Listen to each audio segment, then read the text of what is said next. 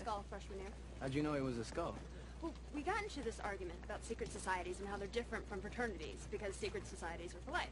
So I just mentioned the skulls, and he got really uncomfortable and left the room and never came back. Must be one of their rules. Rumors are they got lots of them. Rule number 1, not picked by midnight tonight, not in. Here we go.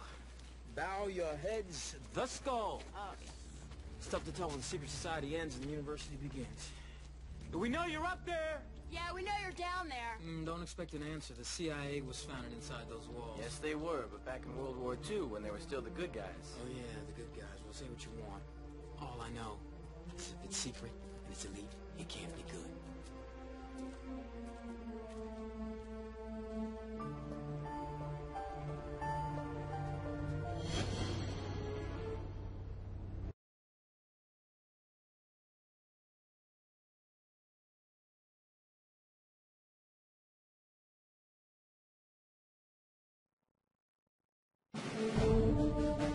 You are about to learn one of the biggest secrets in the history of the world. It's a secret that has huge effects for everyone who lives on this planet. Most people can feel deep down that something isn't quite right with the world economy, but few know what it is. Gone are the days where a family can survive on just one paycheck. Every day it seems things are more and more out of control, yet only 1 in a million understand why. You are about to discover the system that is ultimately responsible for most of the inequality in our world today. The powers that be do not want you to know about this, as this system is what has kept them at the top of the financial food chain for the last 100 years. Learning this will change your life because it'll change the choices that you make. If enough people learn it, it'll change the world because it'll change the system. For this is the biggest hidden secret of money. Never in human history have so many been plundered by so few, and it's all accomplished through this, the biggest scam in the history of mankind.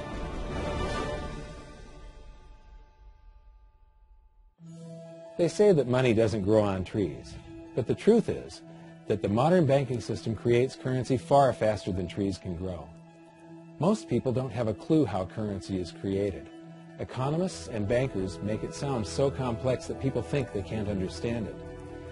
But I'm going to strip our monetary system down to its essence so that you can see the scam behind the curtain and just how it affects you. Every modern society creates currency in pretty much the same way. But since the US dollar is the majority of the world's currency, I'm going to use the United States as our example. It all starts when some politician says, "Vote for me and I'll make sure the government provides you more free stuff than my opponent will." But there's no such thing as a free lunch. So to provide that supposedly free stuff, the politicians vote for the country to spend more than its income. This is called deficit spending. To pay for that deficit spending, the Treasury borrows currency by issuing a bond. So what's a bond? If you think about it, a bond is really nothing but a glorified IOU. It's a pretty piece of paper with numbers printed on it that says, "Loan me $1 trillion today, and I promise over a 10-year period I'm going to pay you back that $1 trillion plus interest." But what you need to understand is that Treasury bonds are our national debt. These glorified IOUs are to be paid back by you and I and our descendants through future taxation. Therefore, when the government issues a bond, it steals prosperity out of the future so that it can spend it today. The Treasury then holds a bond auction, and the world's largest banks show up and compete to buy part of our national debt and make a profit on it by earning interest. You'll notice that as we move through this process, the big banks are there, taking a cut every step of the way. This isn't by chance, as you'll see shortly. Then, through a shell game called open market operations, the banks get to sell some of those bonds to the Federal Reserve at a profit. To pay for the bonds, the Federal Reserve opens up its big old checkbook and writes bad, bogus, counterfeit checks that should bounce because they're drawn on an account that always has a zero balance. There isn't 1 penny in there. To quote from the Boston Federal Reserve, "When you or I write a check, there must be sufficient funds in our account to cover that check. But when the Federal Reserve writes a check, there is no bank deposit on which that check is drawn. When the Federal Reserve writes a check, it is creating money." The Fed then hands those checks to the banks, and at this point currency springs into existence. The banks then take that currency and buy more bonds at the next Treasury auction. But what is a check? A check is also an IOU. When you write a check, you're making a note that says, here's my IOU for cash. All you have to do is go to the bank and pick it up. Now, it's very, very important that you understand this process because we're going to come back later and show you the devastating effect this has on you. The Treasury issues IOUs, bonds. The banks then buy those IOUs with currency. The Federal Reserve then writes IOUs, checks, and hands them to the banks in exchange for the Treasury's IOUs, the bonds. And currency is created. So what's really happening is the Federal Reserve and the Treasury are just swapping IOUs, using the banks as middlemen, and abracadabra, presto, currency magically springs into existence. This process repeats and repeats over and over again, enriching the banks and indebting the public by raising the national debt. The end result is that there's a buildup of bonds at the Federal Reserve and currency at the Treasury. This process is also where all paper currency comes from. The Federal Reserve and the government mistakenly call it base money because they didn't watch episode 1 of this series and they don't know the difference between money and currency. But I will correctly refer to it as base currency because it is not money. It is currency, and as we've learned, there is a big difference. Money has to be a store of value and maintain its purchasing power over long periods of time. We learned in episode 1 that earlier in our history, our paper currency was just a claim check. It was a representation for real money of intrinsic value, the gold and silver that was held on deposit at the Treasury. You could walk into any bank and slap your currency, like say a $20 bill, on the counter and redeem it for real money, a $20 gold piece. But now, this base currency that's piling up back here is really nothing but a receipt or a claim check on an IOU, that bond. So it's really nothing but a supply of numbers.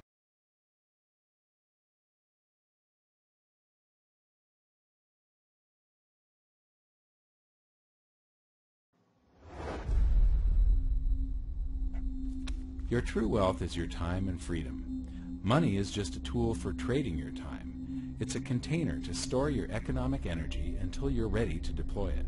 But the whole world has been turned away from real money and has been fooled into using currency.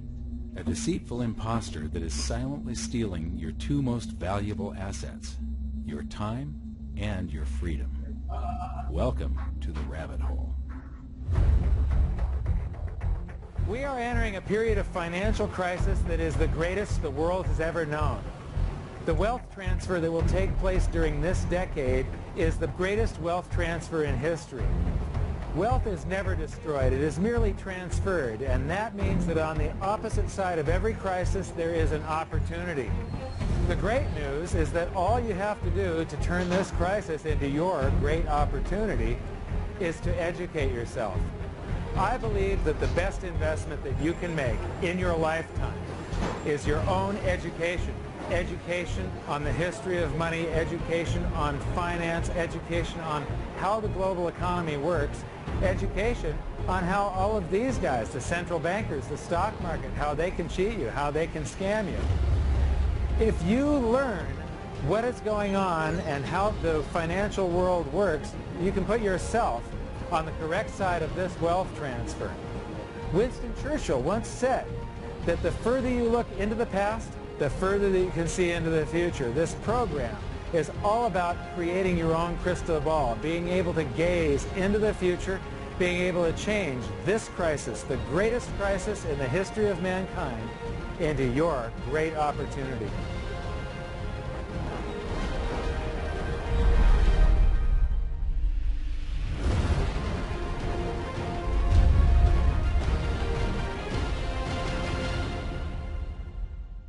The hidden secrets of money, some of them are hidden in plain sight. They're like right in front of you. The way the monetary system works is something that isn't actually hidden away from all of us. It's out in the open, but it's complex and people just they can't see how it works. It's hard for them to imagine that we're living in such a hoax. Others are meant to be secret, but the truth is slowly coming out, like the Federal Reserve being a private corporation and not really part of the U.S. government. But when I started studying this, what I found was that there was no place that I could point people to where they could get it all in one spot.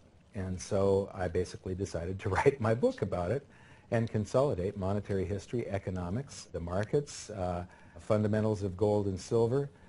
There's a lot of smoke and mirrors in economics, and I've sort of made it my job to lift the fog for people.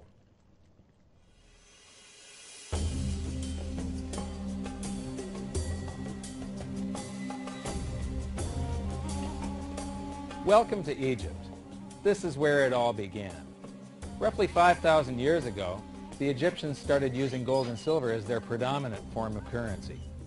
But it was not yet money. The pieces of gold and silver that they were using were odd sizes and weights, odd purities, so it still was not interchangeable, where each unit is the same as the next. This meant that nothing really had a price yet. You couldn't put a price of so many coins on something because they didn't have coins yet. Trade was still difficult. It was still a guessing game when it came to the exchange of values. One of the reasons that we are in the financial mess that we are today globally is that people do not understand the difference between currency and money. Currency is a medium of exchange, a unit of account. It is portable, durable, divisible, and something called fungible. Fungible means that each unit is the same as the next unit. A dollar in my pocket buys the same amount as a dollar in your pocket. Money is all of those things plus a store of value over a long period of time. Even financial planners, bankers, your accountant, they don't understand the difference between currency and money. The currency in your pocket is a medium of exchange. It's a unit of account because it's got numbers on it. It's somewhat durable, it's portable, it's divisible in that you can make change, and it's fungible. A dollar in my pocket buys the same amount as a dollar in your pocket. But because governments can print more and more and more of it and dilute the currency supply, it's continually transferring wealth out of your pocket, out of your bank account, to the government and to the banking system. The reason that gold and silver are the optimum form of money is because of their properties. It's an easy medium of exchange because gold and silver store a large amount of value in a very small area. It's a unit of account. Pure gold has the same value all over the planet. So an ounce of gold buys the same amount here in Egypt as it would in China or in the United States. It's durable. The same gold that Egyptians were using in trade 5,000 years ago is still here with us today. It does not corrode. It's divisible. You can make change with it. It's very portable. You could use something like oil as money. It's just that you can't carry around a barrel of oil on your back. It's fungible. Pure gold is the same wherever it is on Earth. Pure silver is the same wherever it is on Earth. It's limited in quantity. That's the reason that it maintains its purchasing power. Governments cannot print it.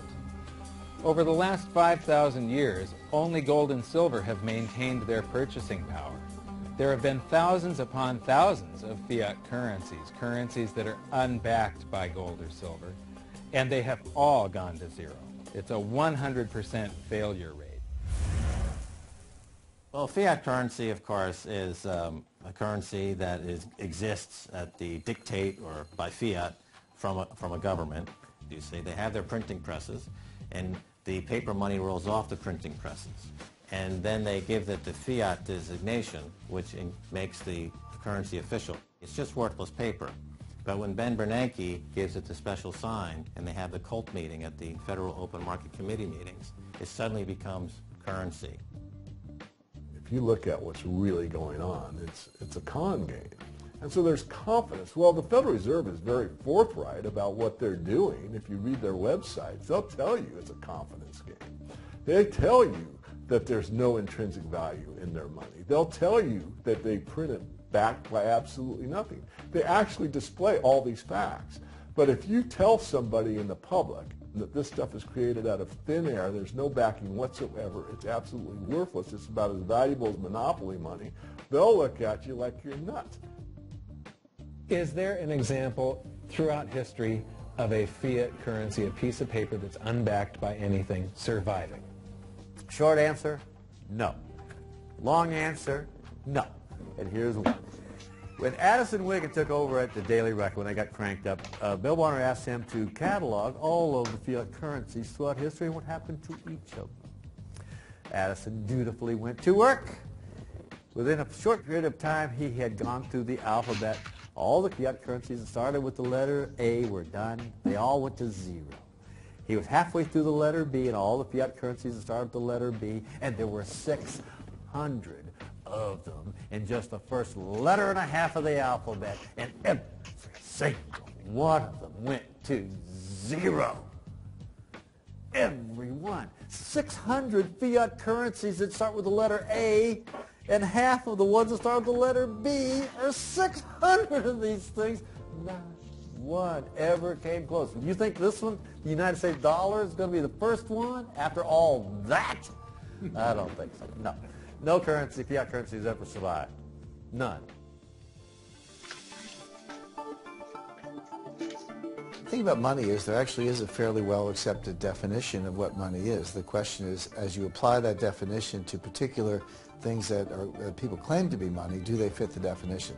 Well, just take the paper dollar, for example. How well does it perform those functions? Well, store of value. The dollar has lost 95% of its purchasing power since the creation of the Federal Reserve in 1913. So not very good as a store of value. One of the things I do is, just a way to get the audience's attention, is I have a slide, and there are three pictures on the slide. One is a pile of monopoly money. The other one is a pile of Federal Reserve notes, what Americans would call paper money. The other one is a solid gold American Eagle 1-ounce coin. And the title of the slide is, which of these is not like the other? And if you know the show Sesame Street, or you have children who watch it, it's one of the favorite vignettes in Sesame Street. And what it really is a kind of IQ test for 5-year-olds. They're supposed to look at the three things and look at characteristics and find the one that's not like the other. Well, I've shown this slide to groups of Ivy League University professors, and I've also shown it to children, kind of 5 years old, my nieces and nephews and so forth. And when the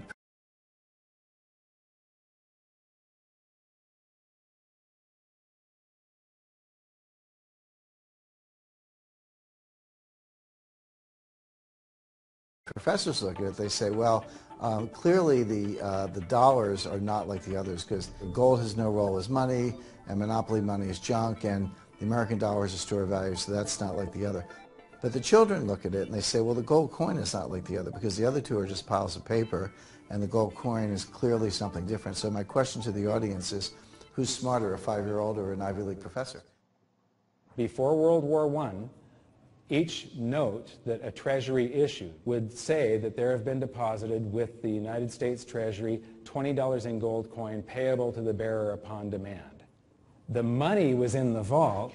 The currency was a note they gave you that was a claim check, only a claim check on the money. The same as if you go to the dry cleaners and you give them your shirt and they give you a claim check for your shirt. The value is that shirt at the dry cleaners, not the piece of paper that says that you own that shirt. So our currency that circulated was the paper US dollars, and they were claim checks on money. The next hidden secret is the difference between currency and money. Money must be a store of value and maintain its purchasing power over long periods of time. As we progress through this series, you'll learn that national currencies are really a tool used by the government and the financial sector to leech away your time and your freedom by stealing your purchasing power. So rather than storing your economic energy, currencies leak. Now compare that to the gold and silver the Egyptians were using. Like I started with, it still wasn't money because it wasn't interchangeable yet. But they were on the right track, as gold and silver have proven over thousands of years to be the ultimate store of value. Gold is only formed when a star explodes, a supernova, and it stays around forever. This is one of the properties that make it the ultimate money.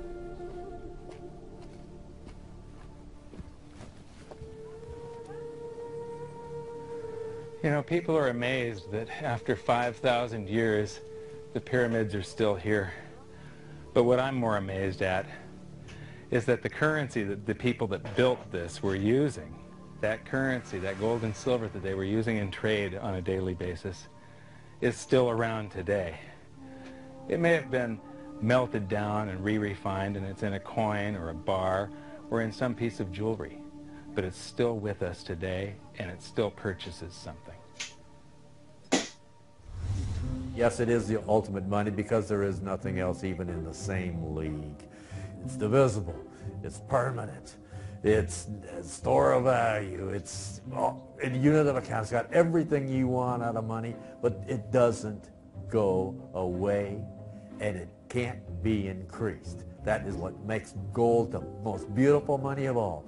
What more could you ask out of a money? It keeps governments under control. You can maintain a solvent system. Governments don't like gold at present because they're getting away with the fiat currencies, and they'll do everything they can to discredit it as an asset class. I mean, my goodness, gold has outperformed the Dow Jones Industrial Average in each of the last 7 years, yet it's not considered a legitimate asset class. Why? Again, it's the fear that maybe gold will be imposed on the system, that it will constrain government ability to spend beyond its means. They can't print it. They can't print it, no. The proper definition of inflation, I use Milton Friedman's definition. Inflation is an expansion of the currency supply. Deflation is a contraction of the currency supply. If you expand the currency supply, eventually prices will rise. And if you contract the currency supply, eventually prices will fall. This is a pool, but it's not a pool of water. This is the currency pool. And these are prices. And if you expand the currency supply, prices like a sponge in water have to rise to suck up the excess currency. Governments never stop printing more currency and adding currency to circulation. Therefore, prices keep on going up, not because the stuff that you're trying to buy is changing. The real estate doesn't change. What has changed is the currency purchases less and less. It's the currency going down, not prices going up. The truth is, what we have that makes our world work right now is a big story. None of it's real. It's all just promises. And if you think about it, that's how currency began to work in the beginning. You know, before we had currency, we had barter. I'll give you 3 coconuts and you give me 4 fish, because that's kind of a fair exchange on coconuts to fish. But that got complicated, so we had to invent this thing called money to be a divisible, portable medium of exchange. And the challenge is that we lost that a long time ago. We lost having things of value be our currency, and now we have this thing called numbers and accounts. But trust me, it is not real. It's a big made-up story. One of the biggest make-believe stories ever is called quantitative easing, which sounds complex, but it's really just a smoke and mirrors term for currency creation. QE started with the banking bailouts back in 2009. This currency was created out of thin air and then given to the banks, who paid themselves record bonuses in reward for crashing the world economy. This is a global phenomenon, but all you have to remember for now is that whether it's QE bailouts or stimulus programs, these are all just voodoo, hocus-pocus terms for increased currency creation. I believe gold and silver will reassert themselves as money. And when they do, there just isn't enough. And their purchasing power is going to go up many, many, many times. Egypt is an amazing place. There's a franticness about it and utter chaos, especially like the traffic. But when it comes to like all of the merchants that are trying to get every last dime out of you, you get fleeced to the point where you come back with an empty wallet. But you know what? They're amateurs compared to Wall Street. In the past several years, I've spoken in many countries about the crisis that's coming, and a lot of people think that they're going to be okay in their country, that it's only going to happen to the United States or maybe the United States in Europe. But what they don't realize is that this is a global phenomenon. I got to show you something here. This is base currency in the United States. This is the number of paper dollars that exist, basically. It took 200 years to go from no dollars in existence to 825 billion. And then we had the bailouts, and then we had QE1, quantitative easing 1, then QE2, and then we had QE3, and then QE4, and then soon we're going to have QE57 and QE382. And it isn't just here. This is what the Canadian currency supply looks like. This is Australia, South Africa, Russia. Now, this starts out in just the year 2001, and this is like 18 times more currency in existence in a little over a decade. Here's Singapore, same story. Look at that, since the crisis, just bam. India, China, every government on the planet is doing this insane deficit spending and expanding their currency supplies, doing bailouts, and history shows that there is no example of this turning out well. It is sometimes amazing that we haven't experienced more inflation than we have. If they keep expanding the money supply so vastly, why aren't our prices growing faster than they really are? And the answer is that a good chunk of the money that the Fed created has been shipped overseas. I remember early in my research, I heard this expression that the Americans have exported their inflation. I thought, what is that? How can you export your inflation? Put it in a box and send it out? What do you do? Well, now I understand. You export your inflation by simply sending all these dollars that you created to these other countries, and then they send you their refrigerators and their cars and whatever, their TV sets. So you get hardware, and they get little pieces of paper. It's a great deal for the American people for a while. For a while. Sooner or later, all of those pigeons come home to roost. When the time comes, as it looks like it's now coming, when the rest of the world is saying, we don't want to play this game anymore, Uncle Sam's dollars are just becoming worthless, there are too many of them, we've got to find something else other than American dollars, then those dollars start to come back to America. People, we don't want them anymore. What do we do with them? Once this revs up, and we've got this little trickle of money coming back that we previously exported, once it becomes a flood, and it starts to rush back, now we are getting our former exported inflation brought back to us, and then we'll see the quantity of money inside the United States grow much more rapidly even than the Federal Reserve can create it, because we're getting a previous money back. And that's when we will really see the tanking of the U.S. dollar in terms of what it will buy. During the second round of quantitative easing, global food prices went up 60%. And this created a humanitarian disaster for the 2 billion people on Earth who live on less than $2 a day.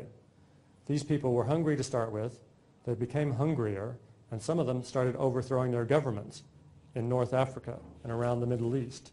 So quantitative easing was the spark that ignited the Arab Spring. So that's it. When you create money, you get some sort of inflation. It just depends on where the inflation goes. It's all going down, down, down. Peasants are reeling from a game of coins and the ground. Given the premise that you have a permanent underclass or poor class, and how does inflation affect them disproportionately, it affects them basically in the percentage of their income that goes to food. And we see this as a ratio, and we know that there are some danger points. For example, in Egypt recently, once that ratio got to 40% of income going to food and the price of food rising due to inflation, when it got to 40%, that's historically a point where people actually stage a revolution. That's exactly what we saw. The French Revolution, similarly, was all around the price of food getting to a certain critical point where people simply, the risk-reward for revolution was favorable toward revolution. When they print it up, then it all goes down.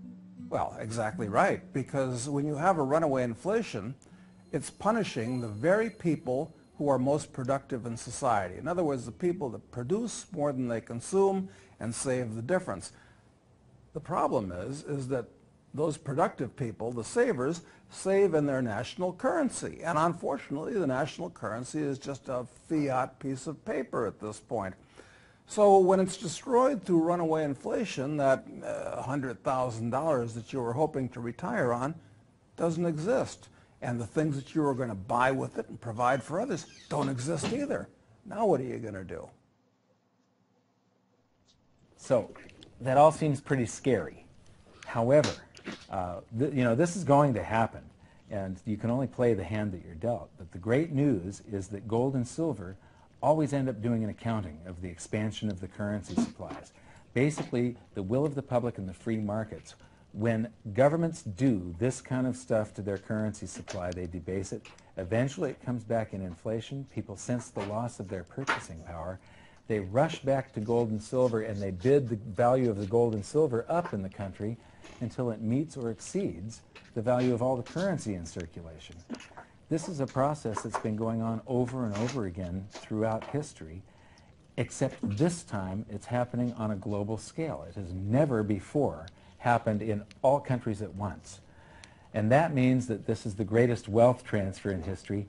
Therefore, it's the greatest opportunity in history, and it's not going to happen again in your lifetime. So now we've learned that your true wealth is your time and your freedom. Money is a trading tool that stores the economic energy that is your time and freedom, whereas currencies leak them away. Gold and silver are the ultimate money simply because of their properties. Fiat currencies are based solely on confidence and always return to their intrinsic value of zero. Governments don't like gold because it imposes restraint. Rising prices are a symptom of an expanding currency supply, and gold and silver always account for an expanding currency supply. So that's it for this episode. Join me next time as we begin to investigate how monetary history just repeats and repeats, and how gold and silver always win the battle between currency and money. Until then, my challenge to you is to stop calling currency money. It's a crucial first step towards setting your mind free of all this economic voodoo and changing your context. You can learn more by watching the bonus features on our website, and if you have any questions, you can post them there, and we'll answer some of your questions in future bonus features. So good luck, thanks for watching, and we'll see you next time.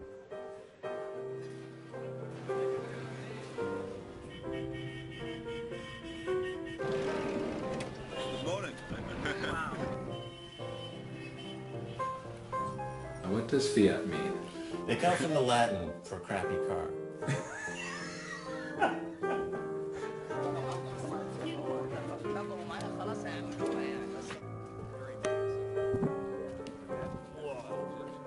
In the desert in a suit.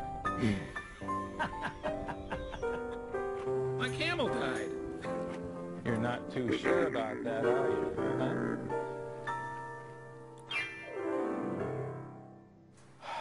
I am ready for a good long nap.